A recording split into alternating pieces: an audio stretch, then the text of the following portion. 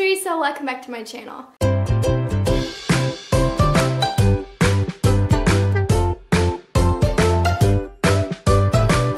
Today I want to talk about some books that I will probably never read.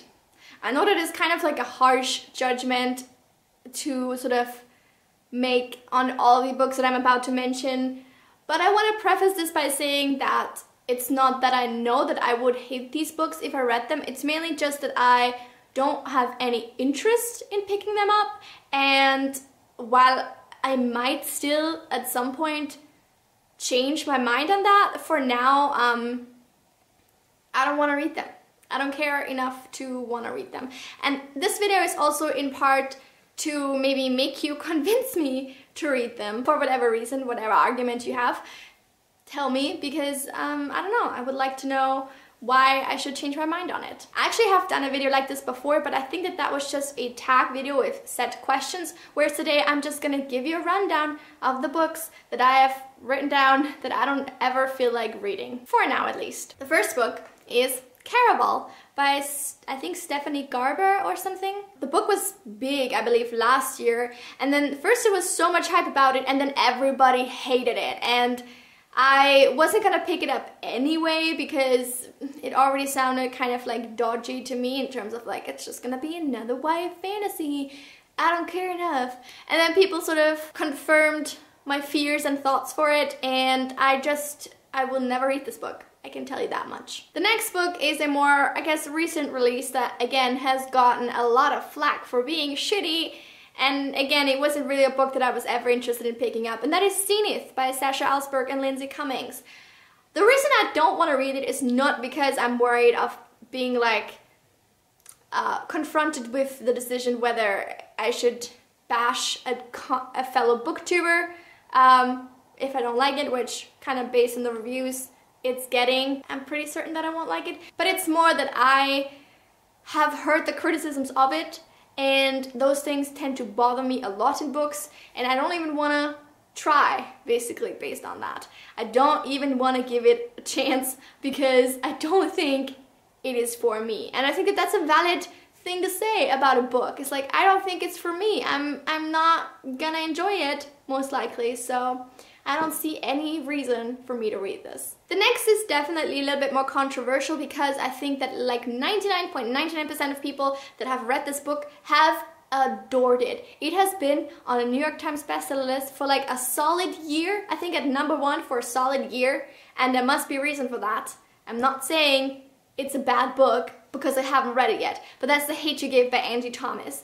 And at this point, the reason why I don't want to read it isn't even like clear to me, because I was like seeing people talk about it everywhere, and then I was like, oh, it looks interesting. But I feel like at this point, I've heard so much about it. I've heard everyone talk about it, that fact alone repels me, and that fact alone makes me not want to read it, because I feel like, I don't know, there won't be anything that I have to add to the conversation. There won't be anything new that I'm hearing that I will think that like people haven't thought before. And that's not necessarily a bad thing, but just, I just don't know. I just don't want to read it. It's nothing personal. It's nothing like, it's not even me thinking the book is bad ahead of time or like it will be bad. It's just that I don't care to read it. I don't know why. I don't know why.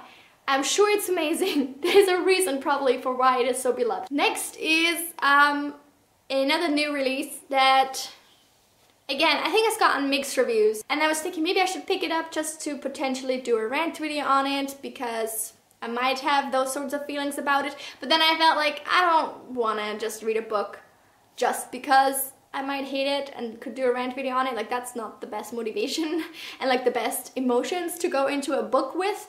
But that is Restore Me by Tahereh Mafi. And I have read the entire Shadow Me trilogy so far.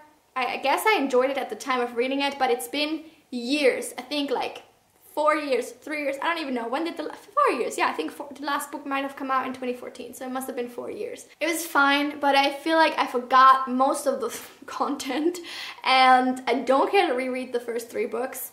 And I don't think I would enjoy them now, where to pick them up now for the first time. So, but I guess I just like don't want to spend money and time and energy and, you know, negative emotions, if I were to have them, on a book that I probably won't enjoy, that's not for me anymore, that I know I've grown out of the genre, that I know I'm like over. I have so many books to read, and I'm not just gonna read books because they're popular. I'm not just gonna read books because I feel like a video on them might get views. So yeah, I'm just gonna read what I want to read, which is all of my TBR shelves. It's a lot. It's definitely too much, but I don't know, there are so many books here that sound more interesting to me, so I want to read them first, and then don't really care about Restore Me that much. And lastly is the Illuminae Chronicles.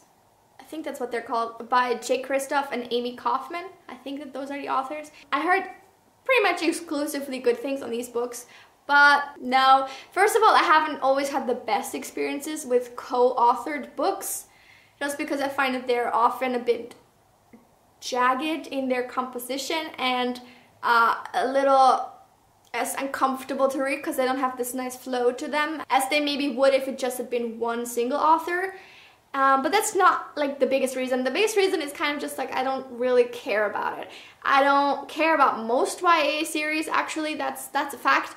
I find it really hard to find new things that actually capture my interest and that don't sound like they have been done a million times before. And I know that the Illuminae files, that's what they're called, Illuminae files, that they have mixed media in them, that people have said that they're quite unique in that sense, but I just don't care. I don't feel like I should read them. These have all been young adult books.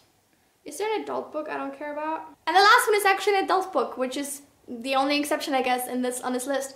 But it is The Seven Husbands of Evelyn Hugo, I think.